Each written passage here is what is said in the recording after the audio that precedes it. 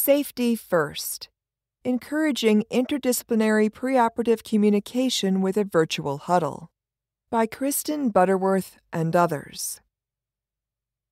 When providing patient care, interdisciplinary perioperative personnel, for example, surgeons, anesthesia professionals, nurses, use collaborative communication methods that may include verbal conversation, as well as digital features of the electronic health record, EHR, such as messaging and icon status indicators.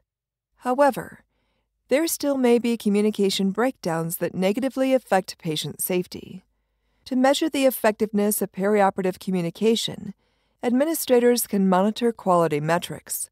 For example, patient outcomes, staff member satisfaction, adverse event data, OR start times. Results of a 2016 literature review on adverse events, originating from errors in communication, show that organizational culture and communication failures contributed to adverse events across a variety of specialties. For example, pediatric, obstetric, surgical. When team members communicate and share knowledge effectively before transporting a patient to the OR, they may positively influence patient outcomes and safety. Each interdisciplinary team member focuses on a specific aspect of perioperative patient care. When combined with time constraints and an unclear surgical plan, the independent focus can make it difficult for personnel to achieve effective communication and information transfer. Interdisciplinary team members can improve performance, for example, decrease delays, and increase patient satisfaction when they implement strategies designed to optimize perioperative care. Causes of inadequate preoperative communication. The perioperative team has a defined workflow, and each team member is responsible for providing a unique role-related contribution to preoperative patient care. As a result, individual team members may perform patient care tasks without additional team member interaction, that is, in silos, and may lack opportunities for interdisciplinary communication. However, it is important that all perioperative team members adapt to changing patient information and effectively communicate with personnel in related disciplines. For example, during preoperative patient preparation, the responsibilities of the different team members may vary. The surgical resident may update the history and physical. The surgeon may visit the patient to answer last-minute questions, and the anesthesia professional may review the patient's past medical history and laboratory test results and assess his or her physical condition to determine the American Society of Anesthesiologists' physical status classification and create an anesthetic plan. Meanwhile, the nursing team members' responsibilities include opening sterile supplies and assessing functionality of the equipment when preparing the OR for the procedure, interviewing the patient, and verifying the patient's consent. As a result, all of the team members may not be in the same physical location at the same time. Therefore, they may not have an opportunity to discuss the intraoperative plan of care collectively until after transporting the patient to the OR and administering the anesthetic. Lack of preoperative collaboration may lead to a delay in communicating important information to appropriate team members, which may result in patient care delays and safety concerns. For example, difficult airway, inaccurate site marking, prosthesis availability. Lack of communication among staff members also can lead to failure to request important patient-related information or include patients and their family members or other support persons in communication involving patient care. The Coronavirus Disease 2019, COVID-19, pandemic, and associated risk for virus transmission during aerosol-generating procedures has added to the complexity of surgical procedures. The concern for risk of infection created a situation that requires team members to review the patient's screening status, for example, timing of screening, results, and determine if any aspect of the perioperative patient care will involve an aerosol-generating procedure. In addition, before transporting the patient to the OR, The perioperative team members should discuss the availability of any needed personal protective equipment. At Penn Presbyterian Medical Center, PPMC, a large urban academic Level 1 trauma center in Philadelphia, Pennsylvania, and part of the Penn Medicine Health System, perioperative leaders reviewed baseline data for fiscal year 2020 and determined that between July 2019 and March 2020, procedures were on time an average of 75%. Further, the on-time rate fell to an average of 51% in May and June 2020. The leaders believed that the data indicated delays related to the challenges associated with care of patients during the COVID-19 pandemic and the need for enhanced procedure-related communication. Strategies to consider. Because of the complexities of surgical patient care, interdisciplinary communication is a vital component of perioperative departmental operations, especially during the COVID-19 pandemic. One strategy that can help bridge interdisciplinary communication gaps and promote teamwork is the huddle, a brief, highly focused meeting that enables collaborative and efficient information exchange among team members and fosters a shared view of current conditions to enhance patient care coordination. Perioperative personnel can use preoperative huddles to integrate verbal communication and EHR information when planning patient care. In addition, a preoperative huddle can be an effective tool to help personnel plan safe patient care and prevent COVID-19 transmission. Effective communication should be complete, clear, brief, and timely. The communication should include relevant information and avoid unnecessary or confusing details. The process should be standardized and concise, and communicating team members should offer and request information related to the specified topic. In addition, team members should acknowledge that they have received the information. To facilitate teamwork and improve communication, AORN recommends that an interdisciplinary team that includes perioperative team members should establish and implement a standardized briefing process, that is, huddle, before a surgical procedure.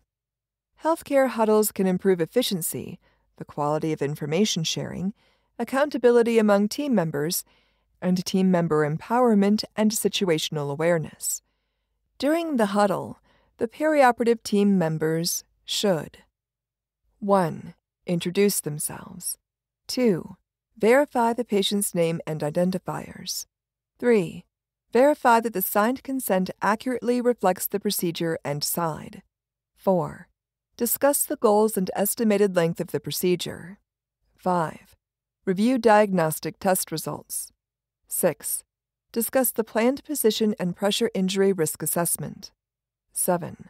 Discuss required patient skin antisepsis. 8.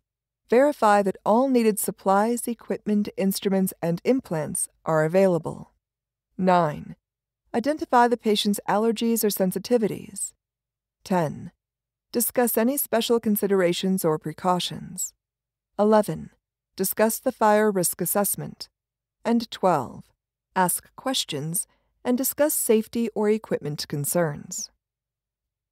Perioperative personnel also may address additional concerns during the huddle, including venous thromboembolism prophylaxis, antibiotic prophylaxis, the anesthetic plan, glucose monitoring, anticipated blood loss, and the post-operative plan of care.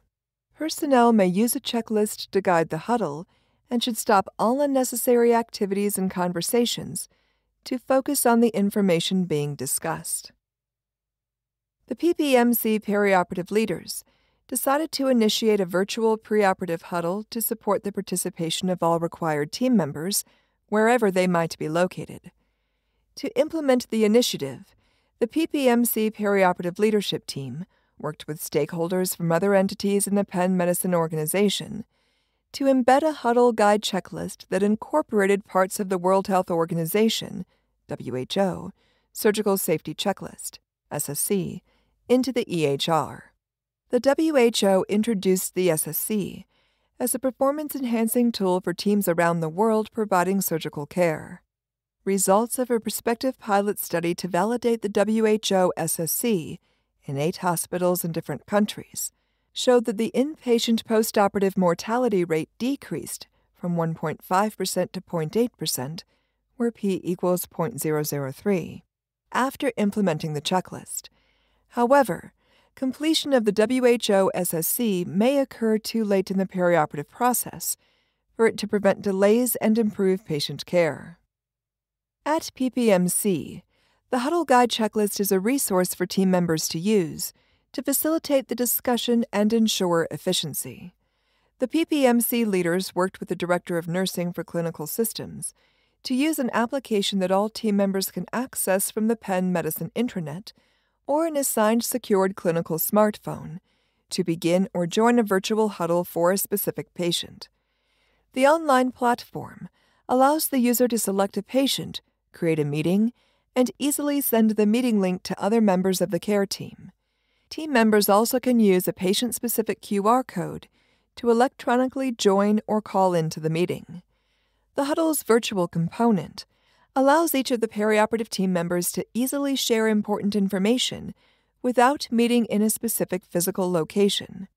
The information may include the 1. Possibility that the patient care activities will involve an aerosol-generating procedure and any related concerns regarding the availability of personal protective equipment. 2. Results of COVID-19 testing and screening. 3. Availability of all required medications, including preoperative antibiotics. 4.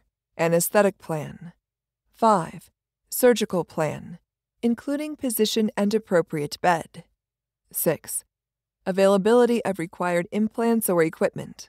7. Availability, including sterility if applicable, of vendor-provided instruments or equipment. And 8. Availability of neurological monitoring equipment, if applicable. In addition, the team members can address any outstanding patient concerns without holding an in-person meeting.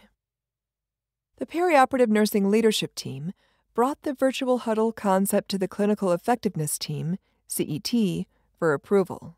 The CET comprises a range of interdisciplinary team members, including frontline surgeons, lead anesthesiologists, OR nurse managers, the CRNA educator, the associate chief CRNA, the OR clinical nurse educator, the clinical coordinator, the unit-based council chair RN, the manager of materials operations, the supervisor of central processing, and the OR infection preventionist. The CET supported the virtual huddle concept and facilitated procurement of the technological components to allow the RN circulators to initiate the virtual huddle using the secured clinical smartphone with the approved application. The CET strategically identified specific service lines, that is, vascular, gynecology, neurosurgery, to test the effectiveness of the virtual huddle. Perioperative leaders conducted a pilot phase that included a virtual huddle for the first procedures of the day between February 9th and March 9th, 2020. Throughout the pilot phase, the perioperative leaders collected data that included the specific surgeon performing the procedure, service line, date, time, length of patient preparation in minutes, length of huddle time in minutes, first procedure of the day start time, that is, quote, patient in OR at 0730, end quote, participant engagement, and any relevant notes. The leaders analyzed the data and determined that the average length of the virtual huddle was 5.8 minutes, and that the team members, for example, surgeons, anesthesia professionals, perioperative nurses, scrub persons, were actively engaged in the communication. The leaders also identified specific items requiring additional clarification, including 1. A heparin order. 2. A patient's planned postoperative destination. 3. An anesthetic plan of care that required placing an external jugular IV catheter. 4. Change or cancellation of an antibiotic regimen based on patient-related factors. 5. A required pad for lithotomy position. 6. A blood type and screen test before a procedure. 7. Coordination of a two-surgeon procedure. That is, discussion regarding which surgeon would operate first. 8. A specialized medical device required for a gynecological procedure. 9. Patient-related factors that affected the planned administration of anesthesia. And 10. Surgical positioning details.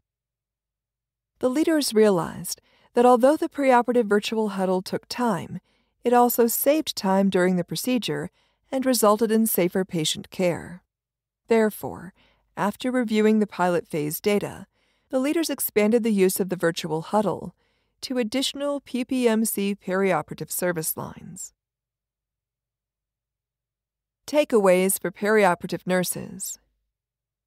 The Joint Commission indicates that daily safety huddles provide an opportunity for personnel to communicate patient care concerns and promote a safety culture, and are a hallmark of high-reliability organizations. AORN supports the establishment and implementation of a collaborative preoperative huddle. Although the perioperative team members may not discover anything noteworthy during a preoperative huddle, identifying critical information increases the value of the time spent participating in the huddle and may positively affect patient outcomes and department efficiency. Barriers to implementation of a preoperative huddle include lack of access to communication technology, time constraints, workflow of healthcare professionals, and prioritization. Despite these noted barriers, perioperative nurses should support processes such as virtual huddles, in which the benefits outweigh the challenges associated with implementation. Takeaways for leaders and educators. The role of perioperative leaders and educators includes facilitating process changes to support safe patient care. Modifying bedside processes often may influence quality metrics at the hospital level, for example, OR start times, staff member satisfaction, patient safety events. Leader and educator support for both the improvement initiative, for example, the virtual huddle, and the perioperative nurses who may be responsible for implementation may help improve interdisciplinary team member buy-in and be foundational to the success of the initiative. In addition, perioperative leaders can positively affect staff member accountability when they model appropriate communication behaviors. At our facility, leaders and educators noted that buy-in from surgeons, anesthesia professionals, and staff members was a barrier to implementing the virtual huddle across service lines. To overcome this barrier, perioperative leaders provided daily support shoulder to shoulder with personnel at the bedside. Hands-on leader support provides direction and motivation to the team. However, leaders may find it time-consuming to integrate the additional activity into their workflows. Initial direct support should lead to process change in the work environment. After the huddle has become part of the organization's safety culture, leaders should be able to withdraw their in-person support.